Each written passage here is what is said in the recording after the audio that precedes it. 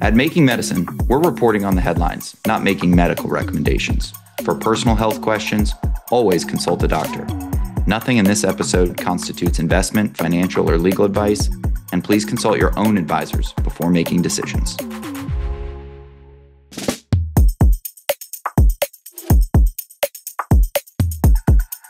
Hello, and welcome back to the Making Medicine podcast, where science, policy, and innovation meet. I'm your host, John Stanford. Today, as we close out the year, we're excited to share a year-in-review look at the 2025 biotech investment trends, the latest FDA approvals, and what Congress is doing as 2025 comes to a close. Let's dive in. Barring any last-minute surprises, this will be Congress's last week in Washington, so we'll start there and talk about how they plan to close out the year this week. First up, the House passed the FY2026 NDAA, that defense bill we talked about on last week's episode, by a wide bipartisan margin. In the Senate, it looks good to clear with bipartisan votes there later this week. If you listened to last week's episode, you heard our deeper dive on the defense bill's biotech priorities. But the bottom line, and I do encourage you to take a listen, is that the NDAA makes clear that Congress is treating biotech as both an industrial capacity priority and a national security issue. It's going to be something we're talking about next year. Next, House leadership is teeing up a vote this week on a Republican healthcare package, branded the Lower Healthcare Premiums for All Americans Act. We're recording this on Wednesday morning, so by the time you hear it, a vote may have already happened. So what is in the House Republican package? It's a mix of long-running priorities, things like expanding access to certain employer-sponsored options and association health plans, and it also includes provisions around PBM transparency. But without a solution to the ACA cliff, even if it does pass the House with just a few days left in the congressional calendar, it won't clear the Senate. The bottom line? The House is voting, but the bigger story is what isn't happening. There's no clear path right now to prevent premium spikes on January 1. That means healthcare policy is first up to be a key issue in 2026 and will likely be on tops of voters' minds come midterm elections, as millions of Americans deal with higher premiums. That's less than a year away. Now let's talk PBMs. PBM reform has been the next up in Congress for what feels like forever. Strong bipartisan rhetoric, lots of hearings, lots of draft text reviewed by the Incubate team, but repeated failures to get these major reforms across the finish line. In fact, multiple efforts to move PBM reforms through must-pass vehicles have repeatedly bogged down or been stripped back, maybe most notably with last year's end-of-year continuing resolution. Against that backdrop, two pieces of legislation have gotten some renewed attention. First, the Help Copays Act. The Help Ensure Lower Patient Copays Act targets a very specific set of practices where patient assistance doesn't always count towards a patient's deductible or out-of-pocket maximum. It was introduced in the House by a bipartisan group of representatives and in the Senate earlier this year. Supporters frame this as a straightforward patient protection move. If a patient has copay assistance, it should reduce what they pay at the pharmacy counter, not get captured by PBMs. Second, the PBM Price Transparency and Accountability Act, introduced earlier this month by Senators Wyden and Crapo. It focuses heavily on Medicaid and Medicare mechanics, preventing abuses across spread pricing in Medicaid, improving payment accuracy, and increasing PBM accountability. All of this is a lot of words, covering PBMs, which we have talked about tirelessly. In fact, I was pretty stunned in the midst of presidential debates that the acronym PBM made the news. So it's clear that efforts to call attention to the price gouging middlemen that seem to constantly avoid legislative reform, it's clear that it's broken through, but nothing has gotten done. So what should you listeners take away? Congress keeps circling PBM reform because there's broad agreement that the system is too opaque and incentives are misaligned. But getting a package enacted remains hard, especially when reforms get tied up in bigger healthcare and budget fights. In the near term, PBM provisions are increasingly being folded into legislative vehicles, including the House healthcare debate we just talked about.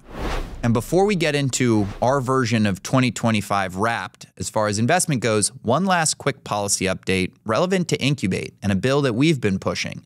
The House passed and we celebrated The INVEST Act, or the Incentivizing New Ventures and Economic Strength Through Capital Formation Act of 2025. It had a strong bipartisan vote, 302 to 123. The bill heads over to the Senate, where its future remains unclear, but we'll be pushing to have it taken quickly because it has a meaningful impact on early-stage biotechs trying to access both private and public capital. What does the bill do? First, there'll be less friction in early fundraising because the act includes practical updates that make it easier for founders to raise money without tripping wires, like clarifying that pitches at certain sponsored events aren't automatically treated as a general solicitation, and raising the crowdfunding threshold that triggers costly accountant reviews. Second, it gives a clearer runway to IPOs and staying public. On public markets, the bill aims to make going public less burdensome for growth companies, reducing financial history required in the initial EGC filings from 3 years to 2, expanding access to confidential draft submissions, and making, quote, testing the waters available to all issuers. The bottom line, for innovative pre-revenue biotechs, the package is designed to widen the funnel of early capital and lower the costs and friction of eventually accessing public markets. It's exactly the kinds of changes that can matter when capital is tight and timelines are long. Incubate was proud to support House passage and looks forward to engaging with senators to get it over the finish line. It's not sexy stuff, to be sure, and it doesn't make a lot of headlines. But lessening the barriers for getting companies to access public markets could help with the slowdown that we've had over the last half decade. Before we close, I want to share a quick sneak peek at some of the 2025 biotech investment data we'll be releasing in much more detail in January through our Incubate Policy Lab.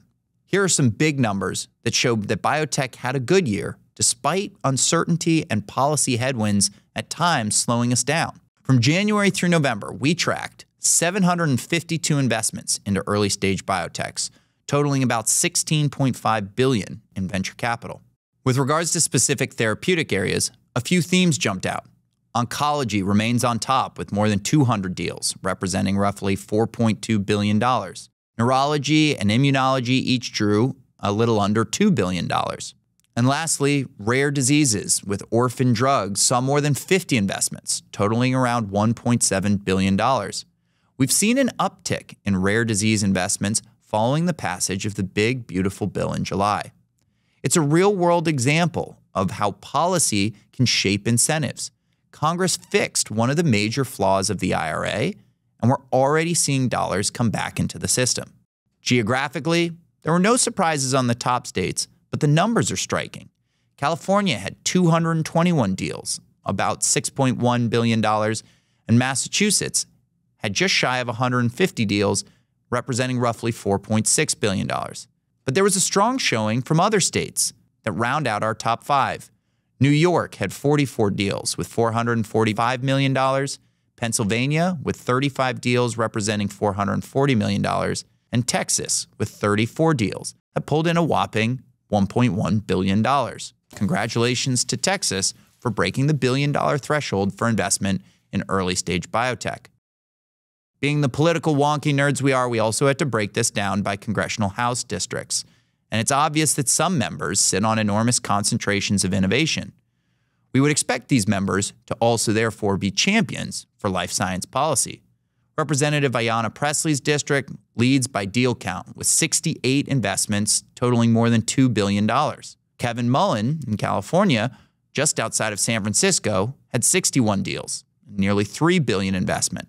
Catherine Clark in Massachusetts, who's also in the leadership of the Democratic Party, had 31 deals with just over $1 billion invested. Nancy Pelosi, the former Speaker of the House, who has announced her retirement, had 35 deals, just over $600 million, and Scott Peters down in San Diego had 24 investments with also just over $600 million.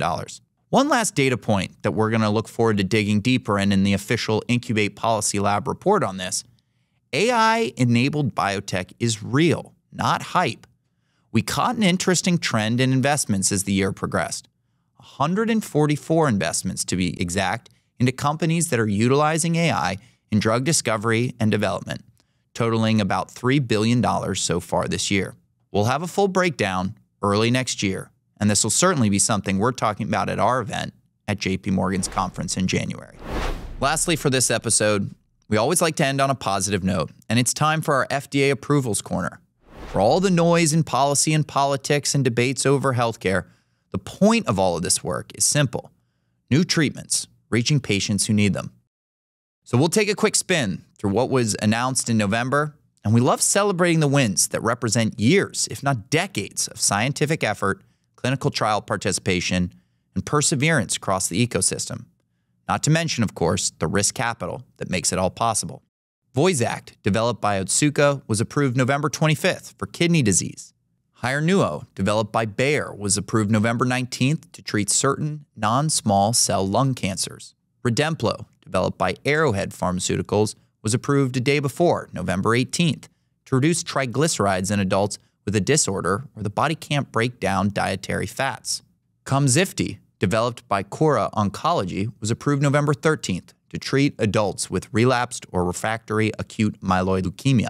And finally, Kygevvi, developed by UCB, was approved November 3rd to treat thymidine kinase 2 deficiency in patients who start to show symptoms when they are 12 years or younger. I'm particularly encouraged by the last one because pediatric trials and pediatric drug development can be so complicated. We should always celebrate just a little bit more for drugs that help the youngest patients. That's our Approvals Corner for the month. 5 reminders that innovation is moving and that progress is real even when the headlines are messy. We'll keep tracking the policy, but we'll always make time to celebrate what matters most: new options, new hope, and better outcomes for patients and families.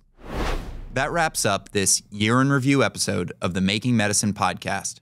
If you have thoughts on the 2025 investment data or the FDA approvals we covered today, drop us a comment and we may feature it in an upcoming episode. Be sure to subscribe on YouTube and follow us on LinkedIn, X, and Instagram using the links in the description. Thanks for listening, happy holidays, and as always, keep innovating.